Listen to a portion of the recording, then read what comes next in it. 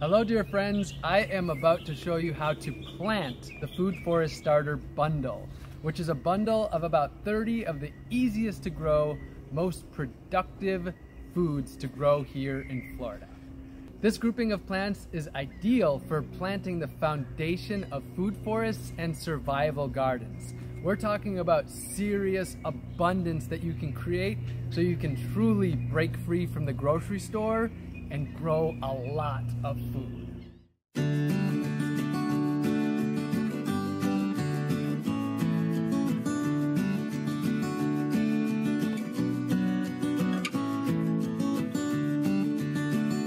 In this video, I am going to show you how to plant your cuttings into pots, how to plant seeds into pots, how to then care for the plants while they're growing in the pots, and then lastly, how to transplant them into your garden. Anybody can use this video as a guide to grow these plants, but we have created this video specifically for people using the Food Forest Starter Bundle, and you can follow this guide exactly if you'd like to.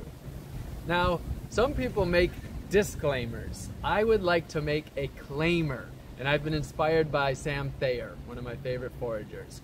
I want to claim the knowledge that we're sharing, claim that I have grown a lot of food. I have grown all of the plants that we're talking about today, but I'm not an expert. I'm a plant lover. I'm super enthusiastic about this, and I'm going to share my knowledge.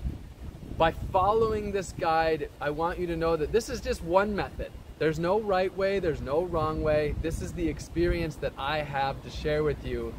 And this is my way of doing it that has grown a lot of food. I grew and foraged 100% of my food for a year in Orlando, and these were staple foods for me. So if I do share something and it's a little bit incorrect, or there isn't a way that's potentially more effective, that's okay, because I'm really gearing this for new people, for beginners. And if you follow this, you're gonna get what you need to be successful.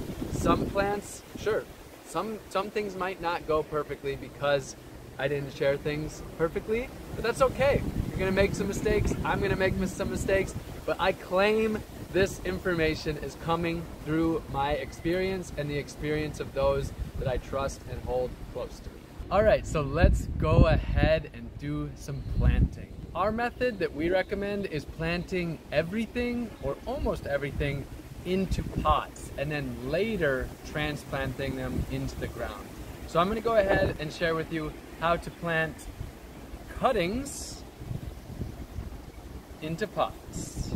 Now, the first thing that you're going to need to know in order to successfully plant from cuttings is, what is a node? A node is the knob-like little scar or structure that you see on the plants. And what we're doing is we want to make sure that we have two nodes that go above the soil and two nodes below the soil. So this plant right here, we have 1, 2 nodes. And so I'm going to make sure that when I plant this, at least 2 nodes are below the soil and at least 2 nodes are above the soil. A node is a very important place because a node is where the leaves or the buds or the branches or the roots come out of. And with the plants that we provide to you in this bundle, there are a minimum of 4 sets of nodes on each plant. If you have a plant that just has 3 nodes, you would put 2 nodes below and 1 node above. One thing that's important to do is you want to have the cuttings fit snugly into the soil. You don't want them to be like really loose, so I like to gently pad them in so that they are snugly into the soil. We've grouped the cuttings together into 2 different groups. One that you plant directly into soil, which is most of them, and 2 that you actually put into a jar of water to produce roots first. So every single one of them can be done directly into pots, but there are 4 of them in the bundle that are most likely to thrive if you do them in water. The 4 plants that you can do with this method is rosemary, sweet potato, the basil, and the lemongrass. Of all four of them, the rosemary is the most important one to do this way. This one gives the highest chance of the success of these cuttings.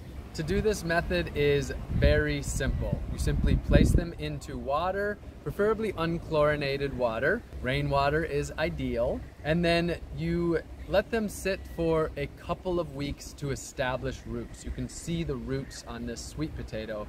There are not roots on this rosemary yet. What you do is you actually replace the water about every other day during that time, and once you have roots that are established, then you can plant these into pots to be transplanted later, or these could be planted into the ground. Generally, we would take these and we would then plant them into pots to be transplanted later. One additional note is for the trees with bark. You can lather some root hormone onto the bottom of the cutting, which you can use honey or aloe vera, for example, and these help to stimulate root growth. For the plants in our bundle, that would be applicable to the mulberry. But what we've done is we've chosen the easiest to grow plants from cuttings, so that is not something that you need to do. So each of these different seeds has a different planting depth. And the basic method is that you plant the seed twice the depth of the size of the seed. So first I'm gonna plant the Ethiopian kale. And so what I'm gonna do is just make a tiny little divot there.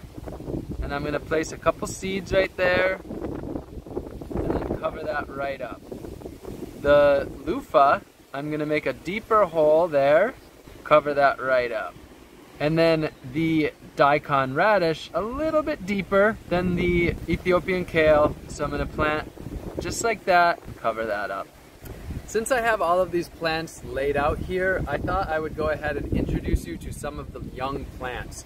That way you can identify them in case you have forgotten what they are. So I'm not gonna show you all of them, but I'm gonna show you a whole bunch of them. This first one is yucca. Here we have chaya. This is the sweet potato. Here we have tithonia. This is the nopal cactus. Of course, rosemary. This is your Okinawa spinach with the purple leaves. And then here is the longevity spinach, similar but with green leaves. We have our toilet paper plant. Here we have pigeon pea. We have a smaller one here, and then a larger pigeon pea here. We have moringa. This is the Everglades tomato, and this is the Seminole pumpkin. There are 7 Seminole pumpkins in this little pot. This is papaya, and there's a few papayas in this little seedling pot. In my right hand here we have sorrel or roselle, and here is the cranberry hibiscus. And there's actually a volunteer pigeon pea or gandules there, and there's also a volunteer Biden's alba, which you'll see that popping up. And this is a plant that had moringa that didn't grow, but you can see a Biden's alba plant in here. So those are just some to get to know some of the young plants. Now again, we recommend planting everything into pots, the cuttings and the seeds. And the reason why is because you want to really nurture these plants to have the highest likeliness of success, because you're getting a limited number of cuttings and seeds. If you have a lot of cuttings that you're working with and a lot of seeds that you're working with, then you can directly put a lot of cuttings into the ground, especially the hardiest ones like yucca and elderberry, for example. And many of the seeds, they can be directly planted in the ground. They can be even just scattered out. Daikon radish, for example, and your amaranth or your Ethiopian kale. And so on the website, if you want more details about which ones you can do directly into the ground for seeds and cuttings, which ones can be broadcasted, which ones are self-seeding and are going to keep coming back, the website has the details for each of those. Now that you have your cuttings and seeds into the pots, in the soil, let's talk a little bit about watering. How you care for them, how you get them to grow and nurture them. There's a basic rule of thumb that you can use here to keep things real simple, and that's you want to keep the soil moist. The roots, they want to stay in moist soil. And there's a very simple method, and that is you want the soil to be the consistency of a wrung out sponge. So if you pinch the soil, first of all, it stays together. It pinches into a ball. Also, you'll see my hands. They have soil on them. They are dirty. That's a good sign. So I've got a ball here, and then what I want to do is the pinch test. So what you want is not a stream of water to run out when you pinch it, and not no water. The ideal scenario is about a drip or two. So let's see what comes out. No drip. So this is pretty well watered. I like how it's holding together, but this could have a little more water. And you want to do this drip test a couple of minutes after you've watered, after it's had a chance to sink down, so that you can see how it's holding the water. This plant, on the other hand, I'm scooping the soil off the top. It does not form into a ball. It's dry.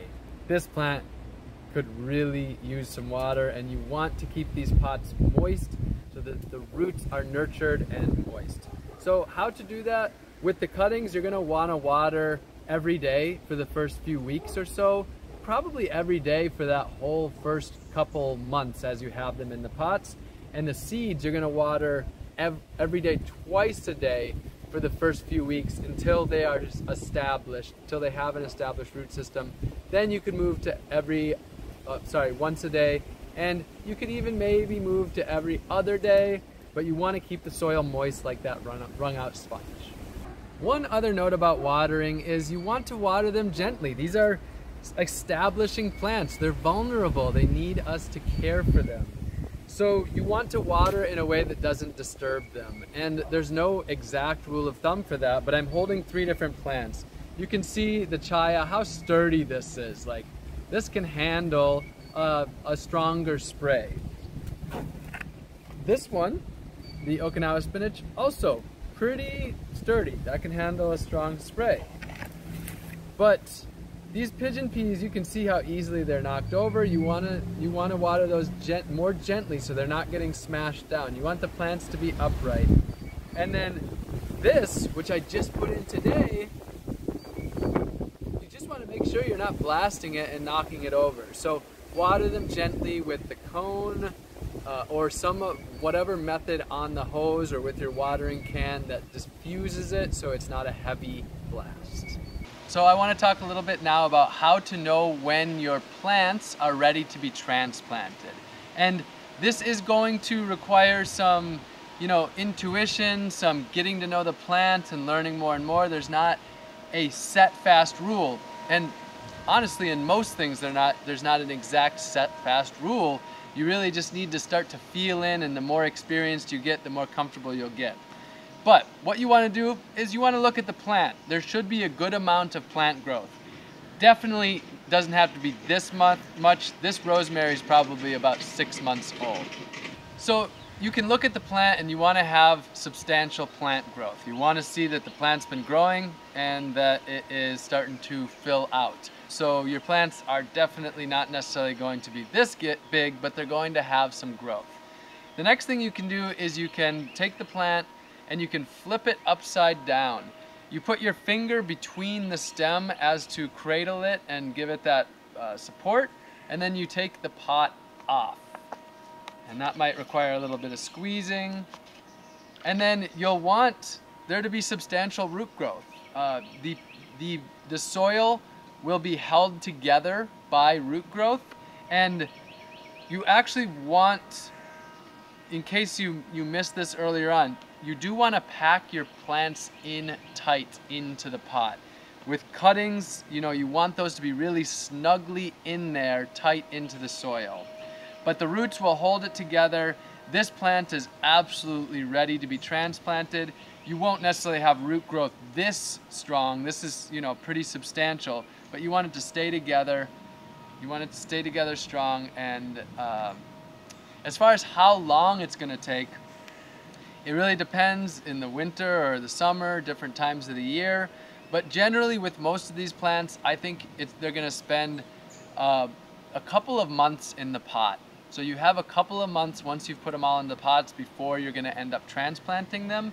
But for more details on that and some of the specific plants like sweet potato, go to the guide. And for all of this stuff, these videos are more of a basic teaching, and the guide go into the depth and cover the individual plants that have their own uniqueness. All right, so now I'm going to show you how to actually transplant your plants into the ground. And I'm going to teach you a very basic method that's applicable to most of these plants, but there are some that are a little different, and that you would want to refer to the guide just to check with that. But most of them, this is the way that it works. So I have a few materials here. I have per plant about 1 gallon or even a couple gallons of soil or compost. I've got water, and that's going to be for every gallon pot, at least a gallon of water, but ideally a few gallons of water. And then I've actually got some clay, and this I'm brand new to, and I'll show you a little bit about that as we're planting. So leave your plant in the pot up until you're ready to plant it. You want to have the roots exposed to the sunlight as little as possible, and ideally you want to do this in the evening, not in the midday, to reduce plant transplant shocking. So you've got your area that's already mulched because you've turned your yard into a mulch area already. And so what we're gonna do is we're gonna dig out this hole. And you can use a full-size shovel. You're gonna need that in some areas, or you can just use a little trowel as well. So what I'm gonna do is I'm gonna remove about 1 gallon of soil, about the same amount as the pot. So now that the hole is dug out, what I'll do is I'll add about 1 gallon of soil into the hole. About the same amount of soil as the pot size is what I'm doing. So I add that in, and then what I do is I mix that in with the native soil. So I'm gonna dig that in with a shovel and get that mixed around in there. So I'm amending the hole this way. Now this is just our method. There are many different methods to do it. I've done a lot of this. Another basic method is that you don't add soil to the hole, and instead you just pull back the mulch and add that compost around so that those nutrients will go, get seeped into the ground over time. So different styles. This is one that works. Both of those are styles that I like. So now I have an amended hole. The next thing you want to do is you actually want to water in the hole. A lot of people will just transplant directly in here without watering, but it's great for the roots to actually already have it be moist. Also, the soil can be hydrophobic. So you don't need to know the words, you just need to know the concepts. You don't have to remember all the vocabulary. So the soil can be hydrophobic, which means it's actually afraid of the water, or it's repelling the water. And by watering it in first, you help to reduce that hydrophobia. Don't know if that's the way you'd say it either. So I'm gonna go ahead and add a good amount of water to this hole so that the plant has a nice wet home to start in. So now what you're gonna do is you're gonna take the plant and you're gonna put it into the hole, and you want it to be at native soil level, which means the soil of the potted plant is at the same level as the native soil, the ground basically. With plants that are done by cuttings, you can actually have them down into a depression, but with fruit trees, you want to make sure that they're not buried. If you're planting fruit trees, then refer to our fruit tree planting guide, because those we plant differently, and you can find those on the resource guide. So again, you've got this at the native soil level, not above. And one other note is you got to make sure that you've cleared the roots hole as well, just to prevent the competition and the crowding.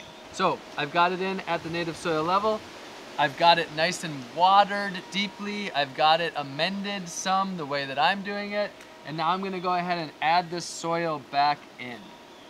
And what I like to do is take this soil, and you wanna make sure that it's tightly packed.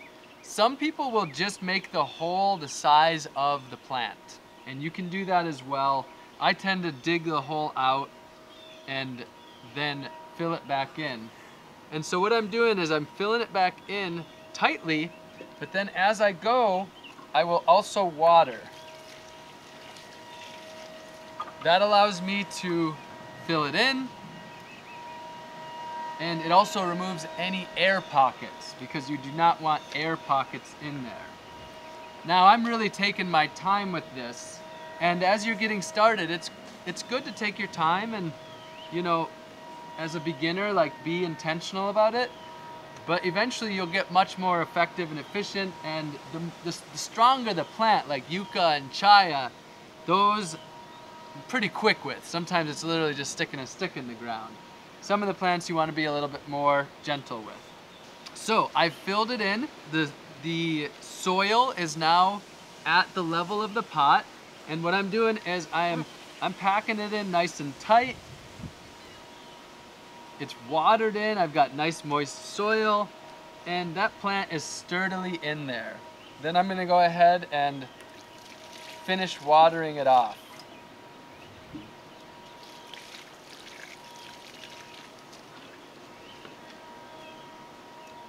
Then the key is you want to have some mulch covering the area, but generally what I do is I keep the mulch a good couple inches back from the plant so that it's not getting buried. And one of the ways to remember that is donut, not volcano. Some people tend to, especially with fruit trees, mulch right up onto the plant. Not something that I do, not something that I'd recommend. You actually have a donut around it, not a volcano.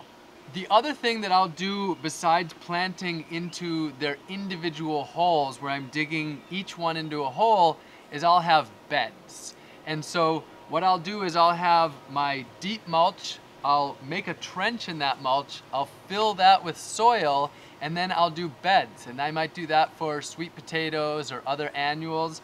And with that, you can just then plant directly into soil. That's kind of like a raised bed, but it's just an in-mulch bed, a bed that's surrounded by mulch. And you will basically follow a similar method with that, but you won't have to amend it because you're already planting into soil and you'll already have those beds made. And again, refer to the guide for different planting methods. I'm just showing you the most basic way to do it right here. So as you know, this whole video series, or at least part of it's here at Josh Jameson's, and he's the one who just taught me about the clay, and I don't know how I had never thought about it, but he's adding clay, which is going to retain the moisture, and putting his finishing touch on it. Nice. That's a well-planted rosemary. As I shared earlier, we recommend planting your seeds into pots as you're getting started with the small amount of seeds that you have, but once you have the abundance, then you can start direct seeding into the ground. And for more information on direct seeding, you can go to the guide. With about 3 cuttings of each plant, you'll have what you need to get this food forest started. But there are 3 plants that we recommend early propagating from in order to start to create that abundance faster. That would be sweet potato, yucca, and the perennial spinaches. So what we recommend from those is to let them get growing and established, and then take cuttings from those earlier on so that you can start growing out your food forest if you'd like, and we have more details in the guide of how you can do that. Now I want to share a little bit about what type of materials you need in order to be able to plant these seeds and cuttings into your pots, so that you can have a really easy idea of what you need. So if you want to maximize the bundle, the seeds and the cuttings, then what you can expect is about 200 of these 4-inch pots and about 90 or so of these 1-gallon pots, plus about 15 of these trays. And you don't have to buy all of these. You'll often find them in abundance from other gardeners. You can volunteer with other gardeners, connect with other gardeners, put a post on Craigslist of saying what you're looking for. You could buy them, but you can often find these resources for free. In fact, I don't recall ever buying them myself. We recommend planting most of the transplants directly into 1-gallon pots. The 4-inch pots can be pretty small for that, but there are some that you can do the 4-inch pots for. And for the seeds, a lot of what we recommend is either planting into 4-inch and then up planting them into the 1-gallons, or some of them just planting directly into the 1-gallons. We have suggestions for exactly how to do that, and we actually even have an exact guide that you can follow with the exact number of pots and how to plant them to basically just put all of this bundle into pots to get as much of it started at a time. Of course, you can do whatever you want, but we have created like a very simple outline that you can follow as a template and not have to do any real thinking about how many of this and how many of that, and just follow that basic guide. Now, as far as how much soil that you're going to need, if you're buying your soil in bulk from, say, a nursery or a landscaping supply, you're looking at between 0.2 and 0.6 cubic yards. A pickup truck, a small pickup truck, is about 1 cubic yard, and they get up to about 2 cubic yards.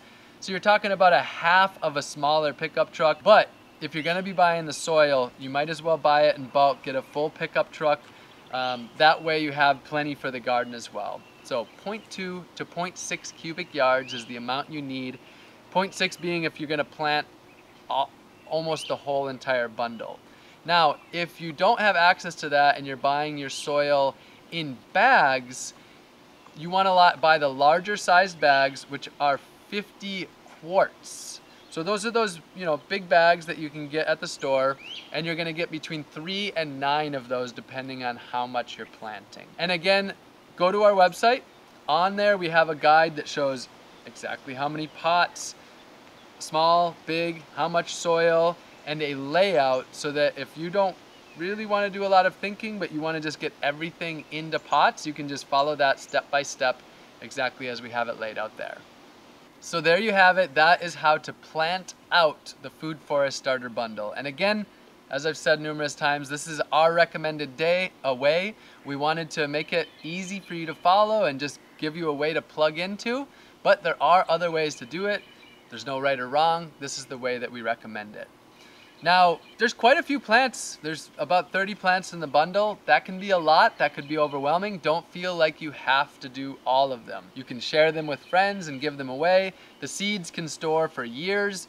The cuttings you want to get in the ground, whether it's you planting them or giving them to friends. So if you are just getting started, we recommend just planting what you have in the bundle. There's no need to expand out from there. 30 plants is already quite a bit of diversity and what you need for a lot of abundance.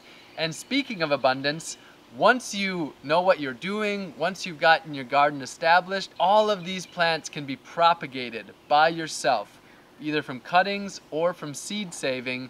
So that way you can start propagating these, expanding out your garden, using these very same skills that you've used today, and giving these cuttings and these seeds freely to others, or making a small business of it to support yourself in your love for plants. So I hope this video has helped you to establish some confidence in getting these plants into your pots and into the ground, and getting your food forest or your garden established so you can break free from the grocery store.